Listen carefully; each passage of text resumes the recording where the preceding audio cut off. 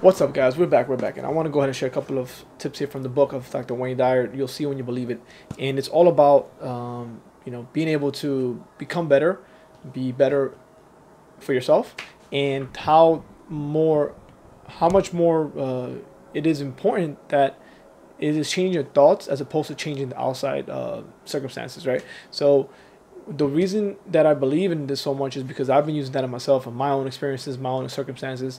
Understanding that I'm not my circumstances is very powerful, and you are not your circumstances. So you can change that with the power of your thoughts. So in the book itself, he's stating that you got to first change your thoughts before you change your actions. So, for example, he gives an example of if you want to be fit, right? You want to get in shape. Everybody wants to be in shape, whatnot.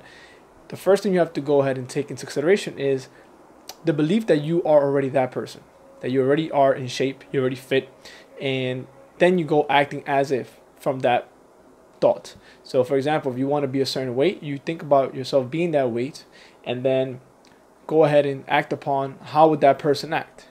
The healthy habits, maybe the eating habits, maybe your fitness routine. And also not only thinking about it, but then from that point on, acting as if and actually taking action on what you need to do. So if you know you have to go work out 5 days a week, you will have to go to the gym and work out 5 days a week. Not thinking that if you work out 1 day a week, you're gonna have the result, right? So it's one is having the visualization of yourself that you want to be, and then two is actually taking the actions needed that you already know you have to take, and then three would be I just forgot, this came out of my head, but three is basically having the results and then knowing that you haven't failed. So if you are going from you weigh 200 pounds, you want to be 150. Once you get to, let's say you got to 175, you didn't fail, you just produced results. So he says there's never any failure in life, it's just producing results.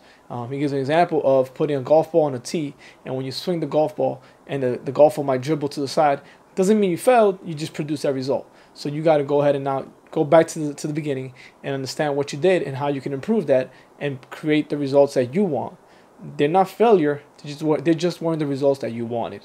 And I think these steps are very important for all of us here, trying to accomplish and grow and trying to be much better than what we. Because I feel like we all are growth, right? If you're not growing, they say you're dying. So he also states, let me just give you real quick before I let you guys go. You have to be willing, if you want to go ahead and lose that weight, you have to be willing to do whatever it takes.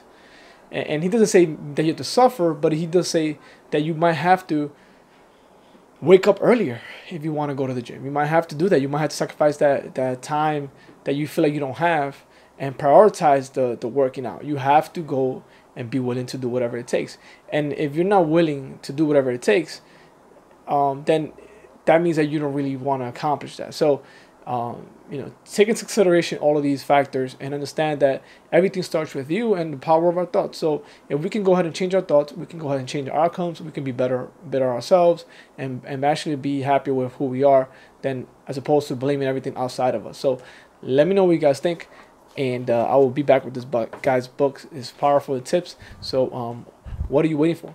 Peace.